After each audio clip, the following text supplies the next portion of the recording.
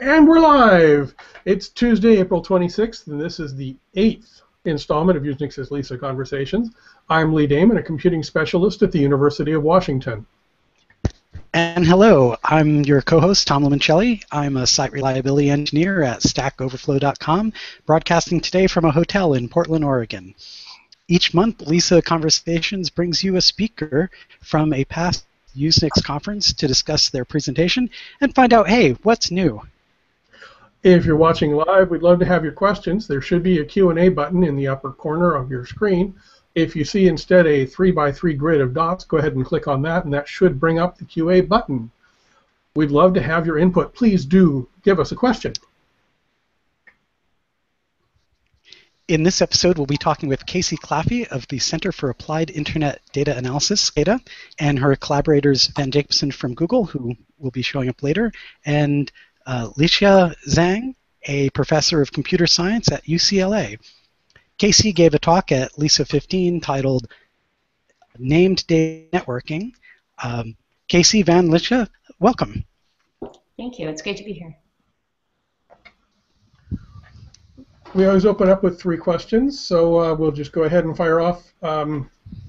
Each of you will answer, and then we'll move on to the next question. I guess probably be the easiest way to do this.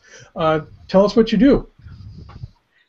I lead a research group at the University of California, San Diego. I've done it for over 20 years, studying the internet, various kinds of measurement, data analysis. Gotten more lately into the economics and policy side of it because so much seems blocked on issues with policy and economics. And Lixia? Well, Casey is younger than me.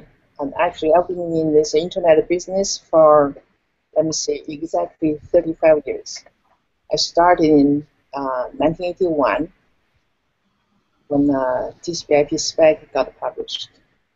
So then, studied the internet, the design, the architecture, the protocols, and everything else.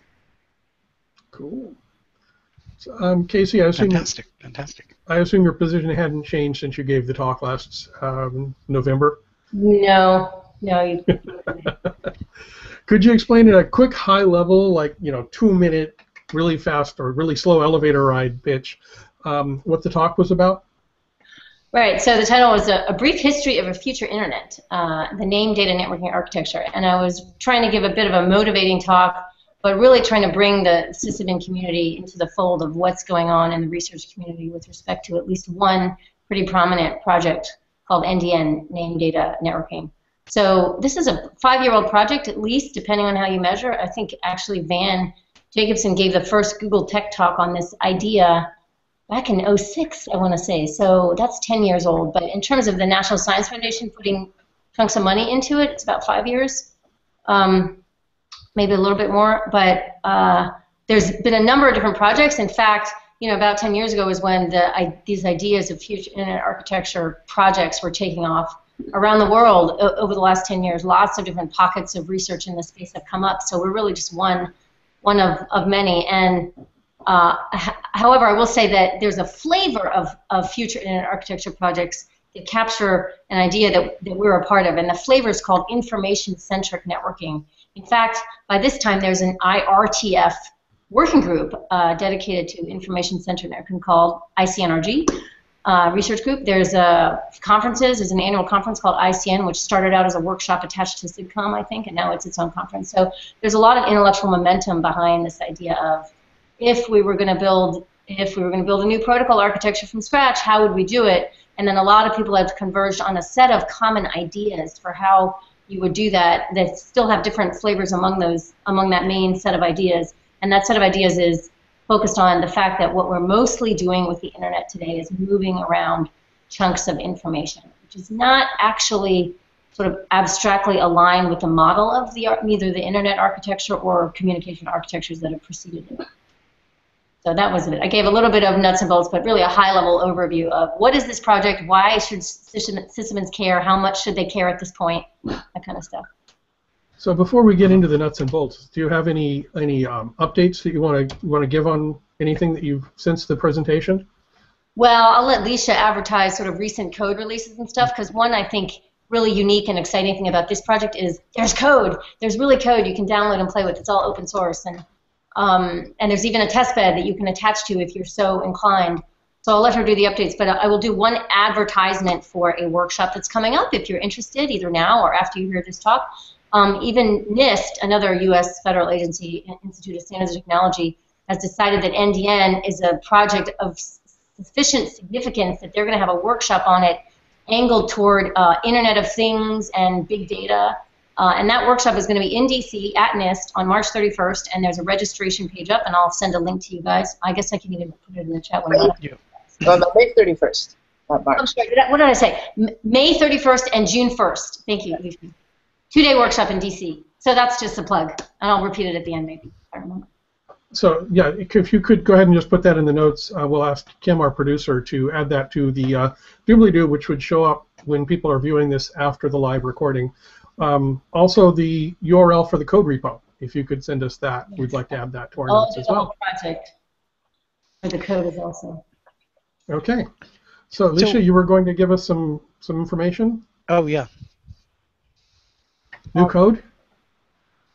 Well, I don't have much more to say. I think if you just go to our the code base, where you can find the latest release. We release a code base periodically that include both the forwarding, the basic forwarding nodes, as well as a set of libraries to support the applications, and together with a number of applications that run over the NDN network. And as a bonus, we also have an NDN simulator that is widely used by people around the globe to conduct NDN experiments, because the test bed is still rather limited in size. We actually have a global scale test bed across 3 continents, but the number of nodes is tiny. It's only 30 plus. But using simulators, you can really simulate a large-scale NDN network behavior. So we have this package called the NDN Sim, and according to Google Scholars, it has so far about 250 citations. So that really says how many people are actually using this package. So you're getting some good uptake. That's excellent. Yeah. So for those of you who are too anxious and can't wait for it to show up in the doobly-doo later, it's a fairly simple URL. It's named-data.net, named-data.net. Go have a look in there, but wait until after the conversation, because we want you to listen to what we're saying here. So Kim, I'm sorry. Go ahead. So let's back up a little. So I heard 2 things that may may be a little difficult to digest for some people, and so one was that the internet isn't perfect, and that there's room for a second generation. Actually, why don't we start there? So, I mean, I get on Facebook. I find out what my mom did with her friends, this weekend. What's broken with the internet? Okay, I'll take a whack, and then Lixia can fill in the gaps here. Right. So one thing to keep in mind is that Facebook is a good example of an architecture, a platform that's sort of layered on top of the existing internet. And although it seems to work for you, it works for you because of a lot of complexity that's been added on top of the IP architecture to make it look basically like an information distribution network for you. It's not the case, though, that IP is a natural platform for building such information distribution networks. So the real challenge here is, in fact, let me go back a few steps or a century or so. What is the IP architecture? What is the fundamental communication abstraction there? It's actually a point-to-point channel. An IP address identifies the end of a channel. And in order to establish communication in IP, you set up 2 endpoints of a channel. It actually sounds a lot like a telephone network. It actually is a lot like a telephone network. It's exactly like a telephone network, except for one very cool, brilliant intellectual contribution, which is packet switching. So they virtualize the channel. Rather than make it a constant 64 kbps channel that you set up, you add this incredible amount of flexibility by making the channel virtual, and then you can do all sorts of things, including efficiency, packet distribution, and such. However, you still have this fundamental channel abstraction. And if you really think about the way we use the internet today, most of what we do, including the Facebook example, is not really about setting up a channel and communicating across the channel. And it turns out trying to secure that channel has been a persistently unsolvable or not easily solved problem over the last 30 years. So there's all sorts of complexities and management difficulties that come with the IP architecture. And let's not forget, it wasn't designed to be an internet architecture, as in global internet communication substrate to replace the telephony system and have all of our banking and medical care and elections or whatnot on it. It was really designed to do a fairly much smaller, much less ambitious task, which was originally connect up supercomputer centers, connect up computing facilities that were funded by the U.S. government, and sort of leverage the investment in these computing facilities so that other people could get access to those facilities without having to build their own supercomputers. So it was, and it was also more importantly built for a trusted environment. So you set up a channel between here and another computer across the country, but everybody who's using the network you can assume is trusted. So there's no concern about man-in-the-middle attacks when you originally designed internet architecture. It's not that they didn't think about security, it's that they were really designing for a different kind of environment than what we're using it for today. So I will say that nobody has ever tried to design an internet architecture where internet is pointing to what we do today with the global internet. So then back to... So what I hear you saying is what we... the original design is basically reflected what we had on our desk. We had on our desk was a telephone, so every time we connect to a machine, we're connecting like we're making a phone call.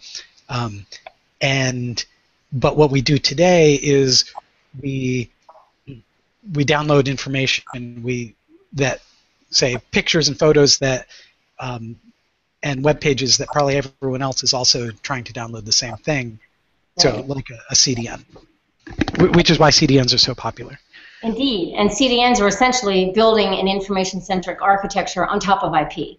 And so really the most important nugget of what NDN is trying to do and other similar projects is, what if you could have support, architectural support for what we're trying to do with the internet at the network layer? How would that enable you to build applications more easily, secure applications more easily, manage networks more easily, and sort of solve some of the persistently unsolved problems that we do have with the internet architecture, including getting access to 3 billion people that don't have access to yet. Access to that. Does that answer the question? That answers part of the question, maybe not all of the question. Anyway, so back to the communication abstraction. The internet really just uses the same communication abstraction as the telephony network in that it's a point-to-point communication channel. Now, I don't want to detract from the immense intellectual contribution of what packet switching was and what the IP architecture is. It's mind-blowing. It's mind-blowing that it could actually accomplish what it's accomplished, given that it wasn't designed for that at all. It's operating way outside of spec, and it's doing it fabulously well, depending on your metric. But people who, like sysadmins, who have to manage those networks and secure those networks, realize that things could be better underneath the hood, actually, and that's what we're trying to do. So with the name data networking, can you give us an example of, say, getting a 1,000-byte static image? How would that work in the new world? Right. So I have to bring up my slides from when I did this. Or do people have access to my slides? Maybe I should put a pointer. There'll be links to them in the. Yeah. So I do an example of how the most fundamentally simple data communication works in NDN. And so I'm going to do the simple version, and Lixa's going to fill in the gaps again, hopefully here. Getting a small file. The two things that have to happen are the file needs to be published. The file needs to be sort of announced that it exists on the internet, and it needs a name. So the first N in NDN is name, meaning every piece of content has a name. That's critically important. And usually, whenever you have a question about NDN, the answer is it's in the namespace. The secret sauce is the namespace. Now that opens up a trillion research questions that we'll get to, but the first thing you have to do to make a piece of data available is issue it as a name, and you announce it to the network just like you announce a BGP prefix today. That is, you announce, well, not just like, but let's use that as an analogy because people understand that. So you would issue, you would sort of let your namespace be known, and we can talk about ways of accessing what is the name of the content that you want. But the packet doesn't get sent, the content does not get sent unless somebody's asked for it. So the other packet, the other type of packet in the NDN architecture is an interest, and that's a packet where you emit a request for a piece of data identified by its name. So the way you would do this 1,000-byte packet is assuming that packet is published, and that's where we can, I'm going to let Lixia answer that question, but like assuming that packet has a name to it, you would issue a request for that name. And it would propagate upstream. In fact, you could, and this is where there's sort of routing policy, what we think of today as routing policy in each node. Imagine that every router that receives that interest propagates it up every interface that it has. Maybe in local area network, this makes some sense. There's obviously some scaling things we have to talk about in the global internet, but conceptually, that's what it is. Every router that gets an interest propagates it upstream and also keeps a record in its information base. Let's call it a PIT, call it a pending interest table, which is a record of pending interests for data that have not yet been satisfied. So the interest packet propagates up. I need a whiteboard behind me. I'll have to draw on my wall or something. And then the first router that has it, and each router could cache it, again, depending on policy and economics and all this stuff, can respond to that interest packet following exactly the path that the interest came. So one very intellectually interesting part of the Andean architecture is, unlike IP, routes are paths of information, interest and responses to the interest in information are symmetric. So the responding packet, the content, always comes back the same path that the interest went up. You can think of it as, and it's in some of the description of the architecture, that the interest moving up or moving out, propagating across the internet, leave kind of a breadcrumb inside each node that then knows that somebody who is reachable by that router has asked for that content. And so when the content comes back, the router knows which interfaces to forward it, which interfaces the interest came in on. So you don't have an explosion. Oh, wow. Sort of a broadcast explosion coming back, because each router knows exactly which interfaces asked for it. So can you give us an example of a name? Oh, now everybody's talking. Okay, Can you give us an example of a name? Could you give us an example of a name? What would a name look like? An example of a name, it's gonna sound a little bit like DNS, but let's make it sound a little bit like DNS. We don't want to break everybody's brain too much, but let's say /edu, /UTLA, /CS, /Lixia, /CS101. That might be the name of where she puts her class materials for a certain class.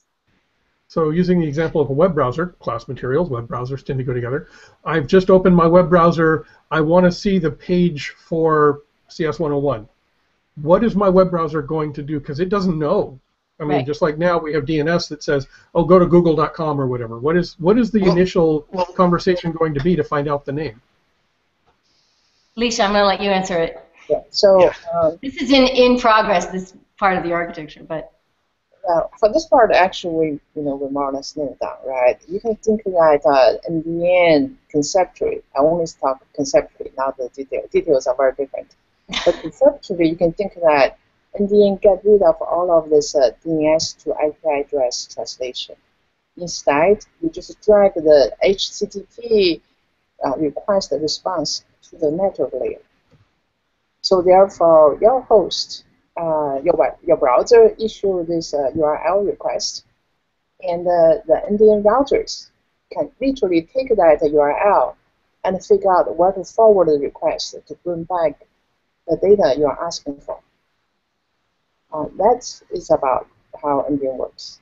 Just think about the HTTP request response at the network layer, so that we get rid of the name to address translation entirely. Cool. And then, thank you. Yeah. Go ahead. Yeah, and also I just want to add a bit to what Casey mentioned earlier. I think that when we say name the data or content-centric, that data and content should not be narrowly interpreted as like web page, movies, or streams. It's broadly interpreted any bits. You think about what a network does. It delivers the bits. And that's it. You think about it just delivers the bits. Except that today we deliver the bits through a rather complex process. Bits to the applications, they actually all have names, no matter how you call it. Right? For URLs, it's already URL is a name. Even for emails, right? There's an email sent to whom, from whom. Email has identities. Even think about these days, we have IoT, Internet of Things. You collect data from sensors. And each of those pieces of sensing data has some identity. So you know that you collected, say, temperature from your living room, for example. That's not from your bedroom. So they all have identities. Just like to the network level, those content or data identity are gone. Instead, IP says, give me the address, I deliver it. So therefore, we have to go through this translation from name to addresses. It's not a simple translation because there isn't one-to-one name to address mapping. So when you directly use names to communicate at the network level, it gets rid of a bunch of questions. So don't think it's dragging the URL to network layer. It's a conceptually simple. But if you think deep, it gets rid of lots of questions or problems we actually have today. A simple example, in my office, say that you want to get the temperature. My office has 3 temperature sensors. When you ask a question, what is the temperature in Lixia's office? It's a very simple question. You can just ask. And if the sensors all have wireless Wi-Fi access or otherwise connected to the same Ethernet, one question, any of the 3 guys can answer. Very simple, right? You throw out the question, someone will answer, that's it. But in IP, you have to think about, no, you cannot ask that question. The first thing is, hey, which address when you send a question to? I see. So what I hear you saying is with IP networks, there's a couple lookups. There's the DNS lookup, and then IP to MAC, and all these. There's a million well, not a million, but there are many layers of redirection. And with MDN, it actually simplifies things because you just say, I want this thing that has a name, and the network uses that. So we don't have to memorize IP addresses? That's right. You get rid of all the allocation, all the limitation for IPv4 address space and a bunch of other questions. But, does that mean we don't have to use IPv6 anymore? Lee, you have to use IPv6. We'll get there later. But I just want to supplement to what Casey mentioned earlier to say that back then, when TCP/IP was designed, we only had some very small number of mainframes. I cannot call them supercomputers because their computation capability was rather limited. But the reason we need a new vertical architecture is because the world changed, right? For accessing Facebook, that seems still pretty straightforward. But what if the cars running on the highways want to talk to each other? That question becomes rather difficult for IP to handle. But that's what we wanted to do. I don't know if people heard about the recent buzzword called smart cities. This is just the extension of the Internet of Things. Now we turn everything to be Internet of Things, interconnected. So therefore we're going to get smart cities. This is a entirely new world that when TCP/IP was designed, nobody had imagined we would come to this stage. So therefore, the design didn't really take into account of what all these challenges that we are facing today. So talk about the next generation or future generation. It's not so much like we love the word of next generation, but the next generation of the world is here. And the question is, can the old protocol still make the world forward fast enough? Or we really need a change so that we don't limit how we're going to build the smart cities, for example. Speaking of changes, I want to remind everybody about the QA block. Please remember to put in your questions. We are interested in what you have to say. Tom, I'm going to hand it over to you now. I've interrupted you twice. Well, my words might be a little jumbled because I'm kind of blown away.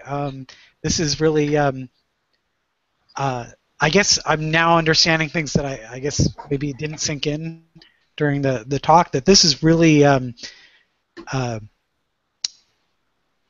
mean, I understood technically how radical it is, but now I'm understanding like the social impact, like this, the way that this would enable new applications, because, you know, like you said, cars.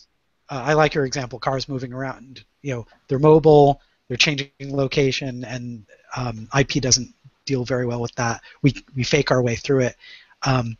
And Casey, what you said earlier about like the breadcrumb trail. As someone who, I haven't done network routing in a while, but I used to, and I know it's only gotten more complicated. And the idea of, I mean, I have a lot of friends who, for a living, all they do is try to make BGP scale. And the idea of a breadcrumb, which it's like going from a big O n squared algorithm to big O n. I mean, there's the trail. So that's really amazing.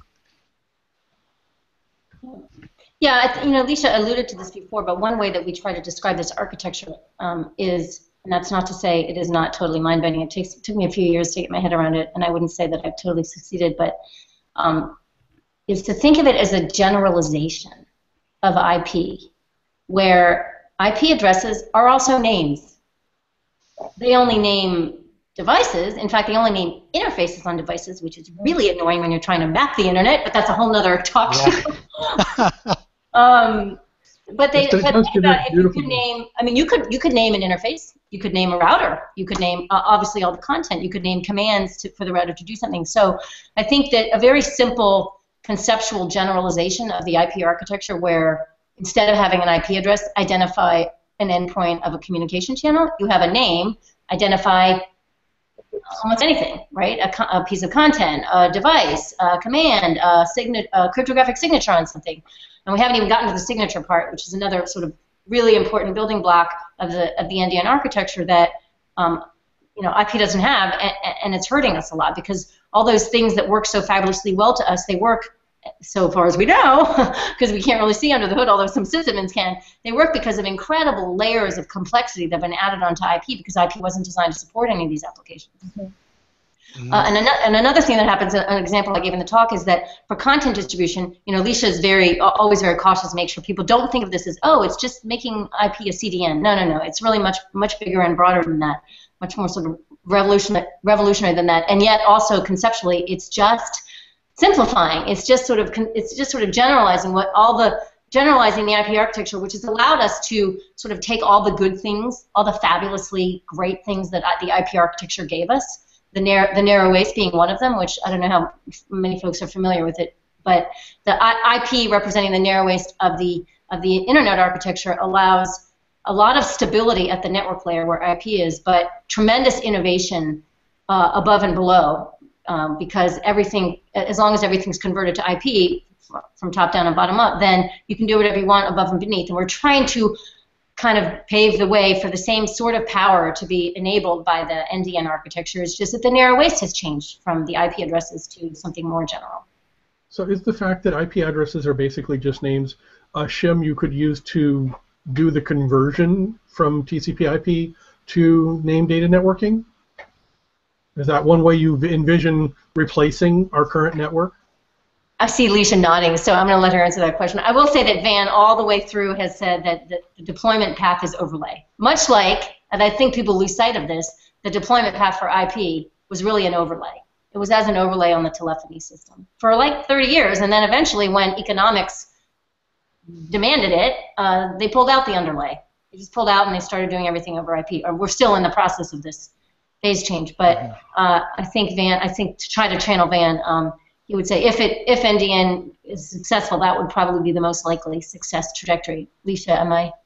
Yes, I think Casey is exactly right. I think I want to repeat what Casey said just a moment ago about the NDN is really a generalization of what IP can do. So therefore, if you say, can NDN do exactly the same thing like a TCP/IP does? Yes, exactly, you can do that. You can think of the 4-byte IP. It's 4 o'clock. Sorry, it's my computer. The fallback IPv4 addresses is just a special form of the name. So therefore, if for NDN to do exactly the same thing, you can just use that IP address as a name that is direct your interest to specific interface. You can do exactly the same thing. But again, I agree with KC. The most useful path to roll out the NDN is not to imitate what TCP/IP does, because that doesn't really give you additional functionality as needed by applications, right? So therefore, what we envision, again, like KC says, is repeat exactly what happened with the IP rollout. IP really enabled computers to talk to each other, so that you can send email in those early days. But there's no direct computer-to-computer IT connectivity. So therefore, in the early days, we all did the DevOps, use the telephone connection to send the IP packet over. And the same thing can be done with NDN, where if you develop applications on top of NDN, you can do many amazing things. If we get a chance to talk about that, but IP cannot do. But how you get all these NDN-enabled applications to talk to each other, given that we don't have NDN routers deployed in any large scale per se. So therefore, you're going to use IP as a connectivity to carry the NDN packets in remote locations. Nearby NDN can run over Wi-Fi, over Ethernet, Bluetooth. We all have that implemented, but over multiple hops. What do you do? Well, use IP connectivity. So this is kind of an overlay. Yes. Mm-hmm. So just getting back to the technical details, well, not that technical, but so all of these routers are processing these names and also caching information. Does that mean we expect routers to have a large amount of storage so that they can kind of be like every router becomes part of the CDN? Say this way, right? So first of all, the routers do have lots of memories these days. That even come to the degree we had this buffer bloat problem. That's because when packets get cached, or get buffered at the routers. So that's one answer. But also, you think about this way. That is, if there's some hard contents demanded by more than just one end user, even if you just have the one packet that being fetched by 2 users, you already saved the bandwidth. How big the content store or cache a router may have is up to the economical factor, the technologies. What is the cheapest, and you can save the most bandwidth, right? But also, I want to tell you a story. So I was actually in sabbatical in Japan last winter. And one day, a couple of people from Fujitsu, I believe, came to visit me. I was at the Keio University. And they started by saying that, oh, we heard that you are doing an NDN project, and that requires the routers to have caches. How big a cache do you need? At the very beginning, I wasn't sure where they were heading to. So I said, well, how much cache depends on the technology factor, the economical factor. And they said, okay, we really want you to use as much cache as possible. It turned out that those Fujitsu is a big manufacturer for SSDs. They really think that the technology has come to the stage where you can have a huge amount of memory with a very low cost. And they are interested in understanding how you can make the best use of such large-scale, low-cost memory. So that actually answers a question I was just about to ask, which is how much interest have you gotten from Cisco and other companies about how they can add on to their hardware and their costs by enabling this today as opposed to 5 years from now. Have they been in conversation with you guys about this at all? Do you want me to do that, Lisa? You want to address that? I will say yes. The answer is yes. Companies are interested. In fact, we'll do another plug. There's something called the NDN Consortium that any company or university or anybody can join, which is a way for us to kind of have a channel of communication, not just the NSF academic-centric channel of how do we get all of our papers published in the code release and stuff, but sort of a conversation with commercial folks and lots of international interest too on how do we kind of be responsive to their needs. I will say the Cisco, my understanding, at least I haven't talked to them lately, of course any commercial company has a bit of a shorter term time horizon. So I think if you see router vendors like Cisco and Ericsson get involved, it's probably going to be along the lines of how do we get something we can sell in 2 years. That's a long time for a company, right? And so I think you may end up seeing, and probably you saw the same thing in the history of IP, let's see if we can solve some smaller problem and not boil the ocean, not like get every single application that we can think of in IP working, but let's just do something better than what's happening right now in the commercial world with CDN. Let's get something maybe that Netflix can use, or I don't know anything. I'm just throwing out examples to sort of, again, NDN or any similar architecture would sort of need to prove its mettle on small problems in order for it to get some increasing, gain ground, get traction. So are companies like Akamai interested in attending our meetings? We have annual meetings, but I don't know. We're not privy to questions like how much cash is going to go in the router. Let me say one thing though about that question, because I love that question because it's a perfect IP type of thinking question. And I don't mean to call you the equivalent of a bellhead in 1995, because I asked this question too for 3 years. Like, well, how is this going to work? How are all the routers going to? And let's get to routing, and it's the same kind of question. Like, how are you going to route on billions of names? But really, I think if NDN's going to have a payday, it's going to be in a world where almost everything, like literally our shoes, right, has storage.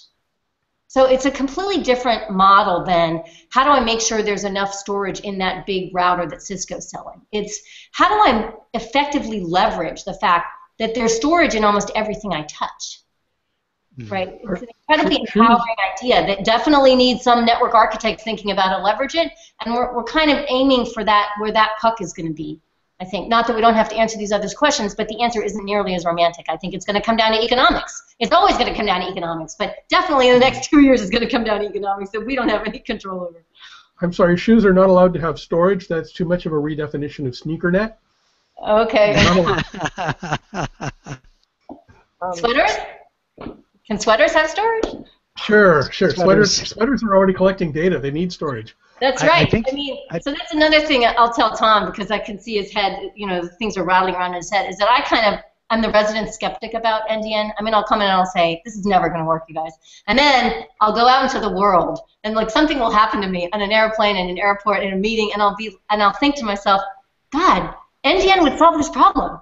And I think like Van is 20 years ahead of us all, because he came up with this thing 10 years ago. And he's kind of patiently waiting for the rest of the world to catch up, to realize there are so many problems and opportunities that NDN would bring to us that it's just slow going, unfortunately. We're going the pace of academic research, which is slower than what the world would like, I think. Yeah, I really. Well, I think sweaters would have storage, but it would be static storage. Dude, you have like a dog sound. Moving right along. So I'm gonna make an assertion, and then we'll move on. I'm assuming that basically we're tossing out the 7-layer cake. It never actually applied anyway, and so at this point we can just stop talking about it. Well, the 7-layer, you mean the hourglass thing, right? No, I'm talking about the ISO standard. But that had that. I mean, we the U.S. academic community always superimposed the hourglass on top of that 7-layer thing, and then we kind of ignored some of the layers, right? So we never really did. I guess only if you went to good schools. Because I only got the 7-layer cake where I went to school. Yeah, layers 8 and 9 still apply, but the other, I think we can probably continue ignoring the 7-layer cake. I like the hourglass. That's a much more meaningful description, I think, than the ISO standard 7-layer cake. Yeah. Mm. I also want to just inject a small comment to the really question regarding Cisco, whether Cisco is interested or not. I'd like to make it very clear that in rolling out a new architecture, I want to at least articulate my thought of who is the boss. Not long ago, I was in a workshop talk about the Internet of Things, so that people were saying that, oh, Google is a big player there, and Apple is a big player there, and how much we got to say as like a user community. And the two dictate what gets sold, and they don't want to agree on anything standardized. And I stood up, I said, look guys, who is the real boss? It's not Google, it's not Apple, it's actually you and me, i.e. the end users. So the same thing is about a new architecture. It's not the Cisco or Juniper or the ATT and the like. They're going to decide whether they're going to deploy NDN or not deploy NDN. But rather, it's really the edge users, the edge applications. If the NDN can really make it easy to write new applications, that's where NDN will get picked up. Whether the ATT or Verizon like NDN or not, I hope they better like it. But what I want to say is that it doesn't really matter. It's the traffic. The traffic eventually, from the new application, is going to drive the world. That's how IP got deployed. The big guys at the time back then, 30 years, didn't like IP at all. Not at all. They literally, when I went to visit the Bell Labs, they told us, you guys were crazy. You have no clue how you can build reliable communication systems. This is crazy IP thing going to go away in just a few years. How great and how correct they are. Because they didn't anticipate that it was the end applications that produce the traffic and that actually drive the changes in the infrastructure. So being this, I will slightly modify. I mean, I would slightly add to that I think those companies do matter, but I think the historical trajectory of IP is such that it had a great, incredible, historically significant push by the U.S. government. So without, for example, the ARPANET, the NSFNet backbone, which was really that piece, but after which we realized, okay, that's a nice military testbed thing that connects up our, DoD-funded supercomputers. But what do we do now that the CIOs of universities? Okay, we didn't have CIOs back then, but whatever. What do we do now that upper management of universities are using it to send email to each other? Oops, we better get somebody else in there who can build general-purpose infrastructure. And NSF. Now, there was obviously lots of conversations among big people, I don't know, but NSF came in and supported a national general-purpose R&E network infrastructure that allowed those applications that Lixia is talking about at individual campuses and regional networks to connect to each other. And I think without that, I don't know that we would have gotten the internet that we see today. Maybe eventually some other way, but of course that's probably going to take much longer, definitely. So, yeah. So I'm a cynic. I acknowledge this fact. I am bitter and jaded.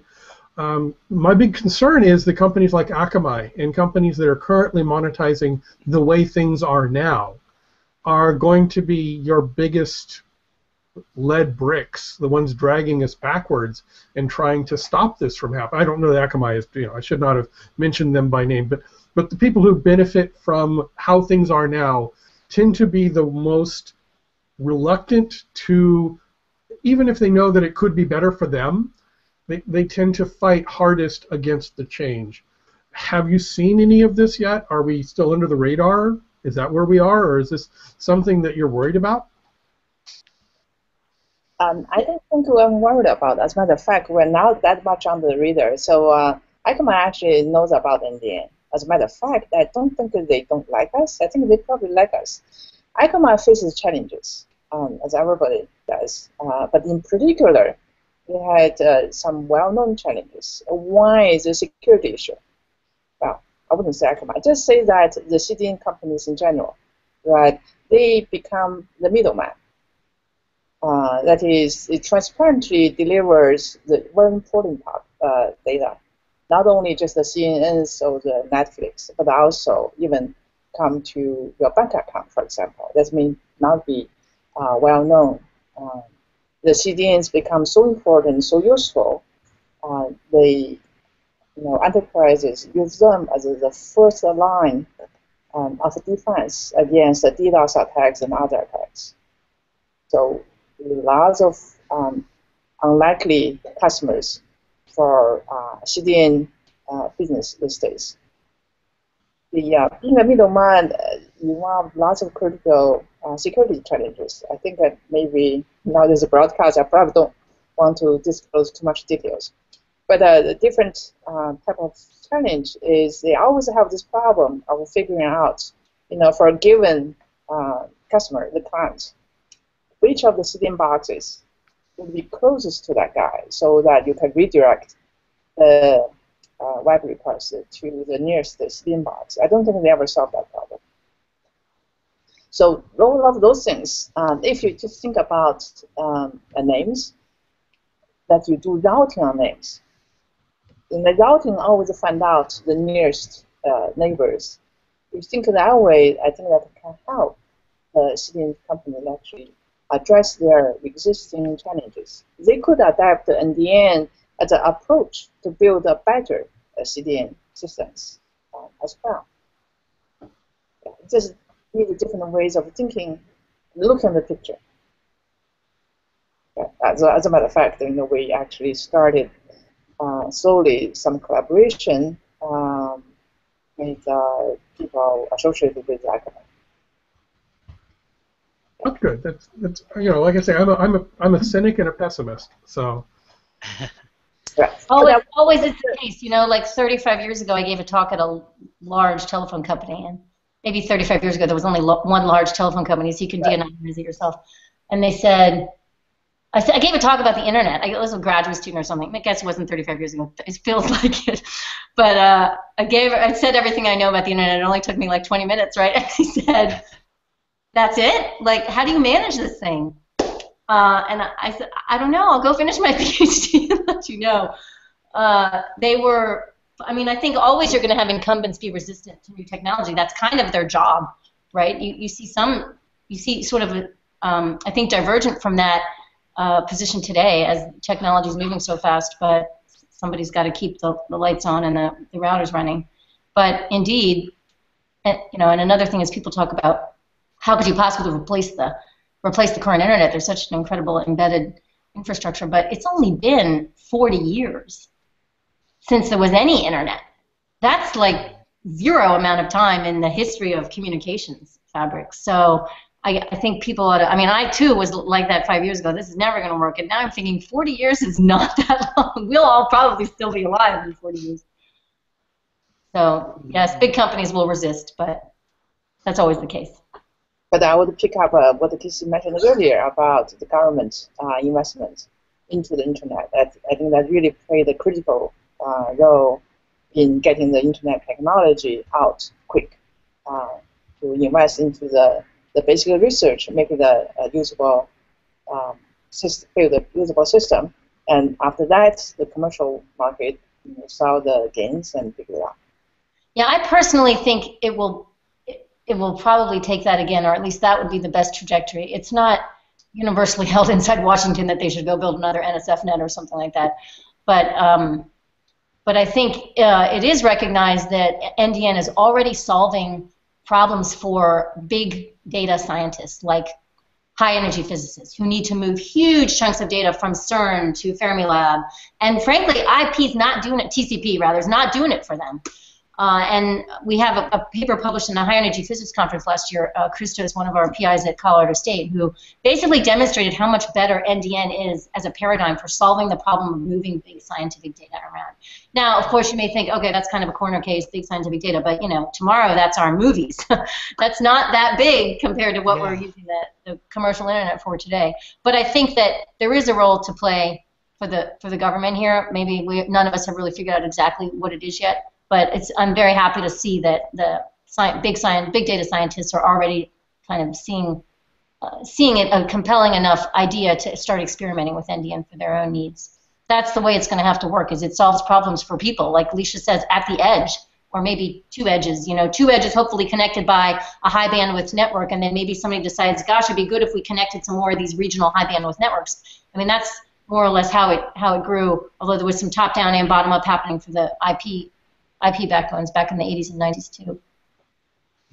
I think we just talking about how great NDN is, almost like selling a science fiction, as if magic can happen. NDN can do sensors, little sensors, gazillions of them, and NDN can move huge data petabytes for scientists. But we haven't really said much about exactly how it works yet. I guess the talk maybe is a little too short to get into details. So I would just say in one sentence, you just think about the network is moved bits. Okay, either the sensor data is bits, or otherwise science petabytes of data is also just bits. So NDN size, let's name those bits. And then someone requested the bits, and whoever has the data will supply. That is a basic amount. With that, you can try to put the pieces, both and nots together, and to construct such a world. One thing really is an overview we should have said earlier. That is, I think I imagine a world with lots of bits flowing by, each carries a name, and you can request the bits, it will come, because in the end, just think about the name, it doesn't have an address. So therefore, exactly where the bits come from, you have no clue. So how do you know you get the right bits? And that's actually a key point in NDN. That is, we secure the bits directly. We don't depend on secret channels. So every bag of bits, we call the packet, will carry a crypto signature. Like binds the name of the bits with the bits themselves, so that you can easily authenticate the bits you received to make sure that you get the right data. Had we been able to verify every bit everyone receives, then we would substantially reduce the security threats on today's internet.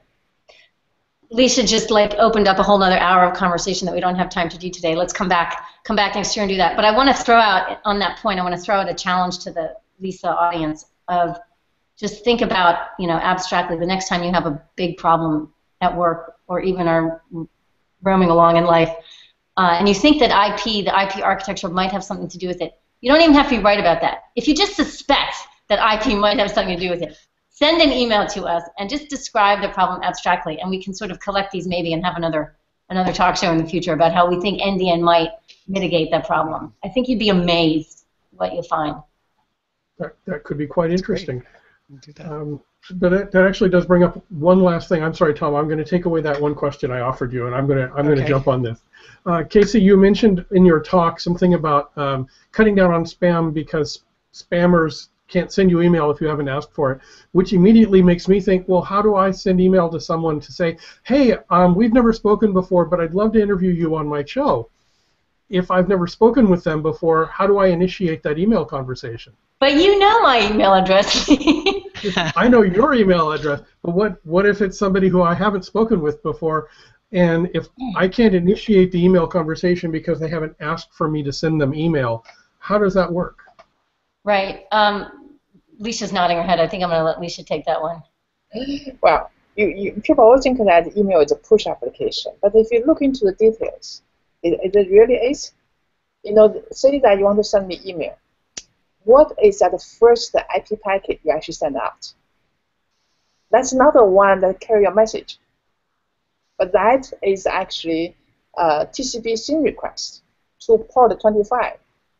That is, your laptop is asking for permission to set up an SMTP connection with the email server, right? So that unless the email server agrees, you won't be able to send the message out. And as a matter of fact, the spam filters actually make use of that fact.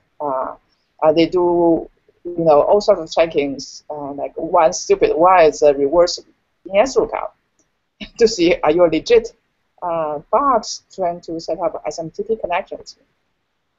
Yeah.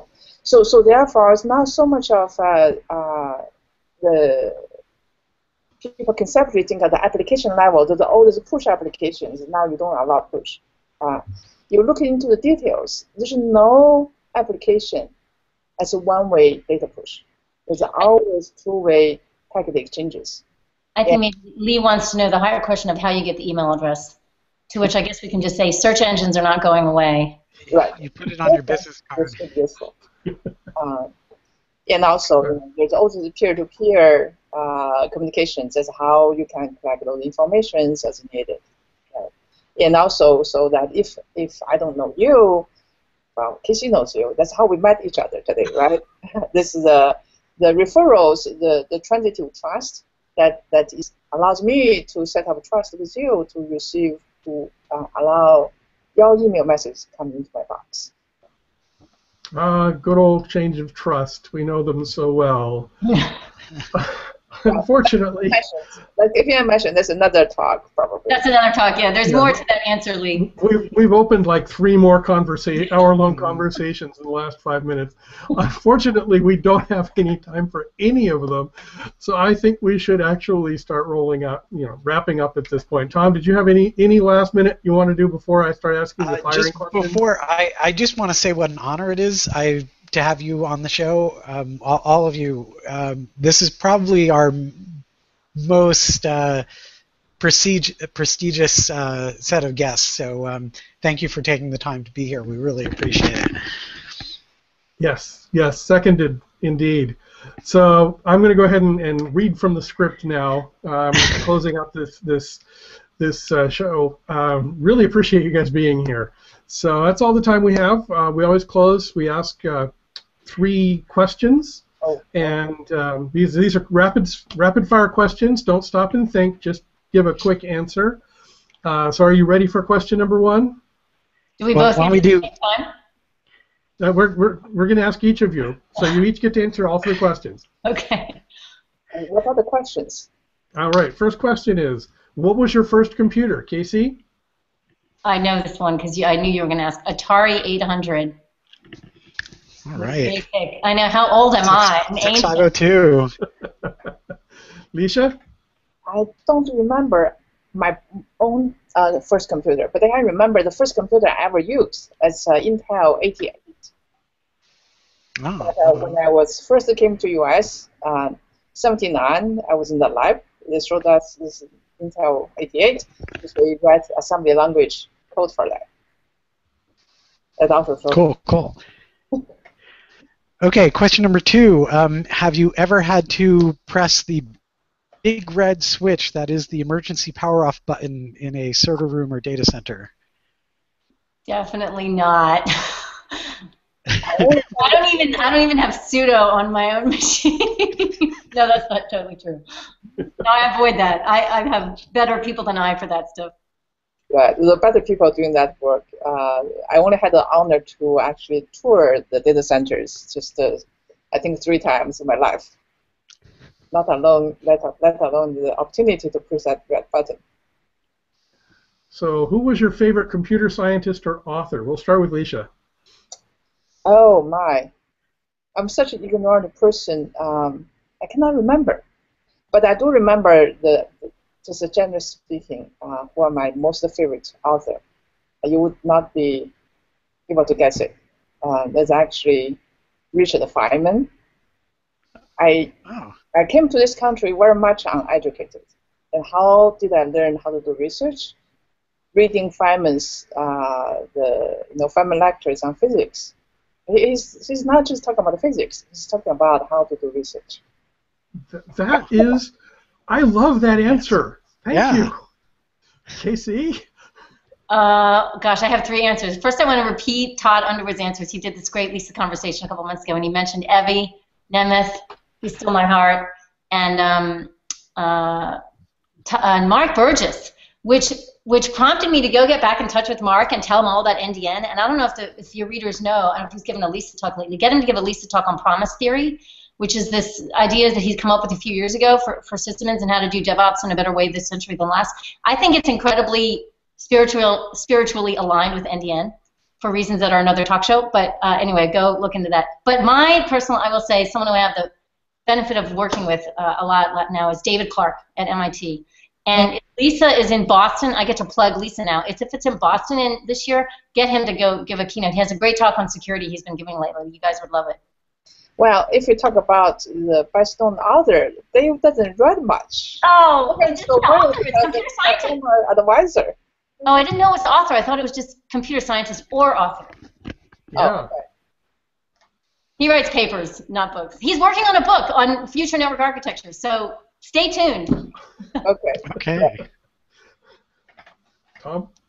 Awesome. Thank you, guys. This is a great idea, this talk show. Hey, well, thank you both for coming here. Thanks for joining us. I second that motion. So that brings us to the end of this month's Lisa Conversation. I hope you enjoyed it. Thanks to our producer, Kim from Usenix, for all the backstage work. To our live listeners for their, well, okay, I'm going to glower now.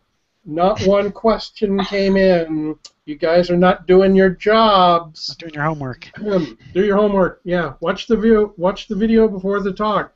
And of course, to our guests, to the hour that they spent with us and the planning and preparation time they spent beforehand. I really, really have enjoyed and appreciated your company today. Thank you very much. Thank you for the opportunity. Take care. So our next conversation will be with Clay Clavinus and Edward Eigerman on May 31st, 2016. We hope to see you there. You'll find details about it on our website. This is Tom Limoncelli.